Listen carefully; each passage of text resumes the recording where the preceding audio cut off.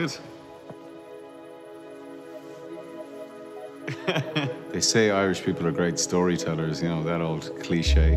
But I've loved story in every form since I was a kid. You know, originally books, and then I got involved in theater, and then film and television. But for me, it's always been the emotion of the story. The emotion is the thing that is key for me. If I don't feel altered by the story, then it hasn't worked for me. As a performer and as a viewer, I like people to go to the theater and come out feeling winded and emotionally shattered. That's my preference, you know, that you do feel completely altered by what you've seen, and you're so immersed in the story and the truth of the story and the truth of the performance. That to me is real storytelling. Yeah, well, it's all about the live performance thing.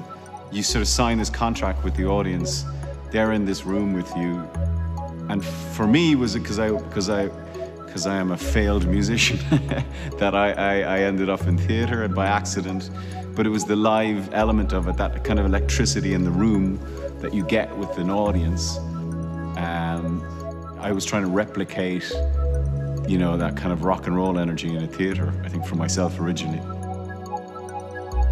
We've all had that experience, I hope, as youngsters growing up, where we saw one movie or listened to one album or read one book that totally changed you and moved you to a point where you felt that person is speaking exactly to me. And if I could be involved in one of those, then I'm happy.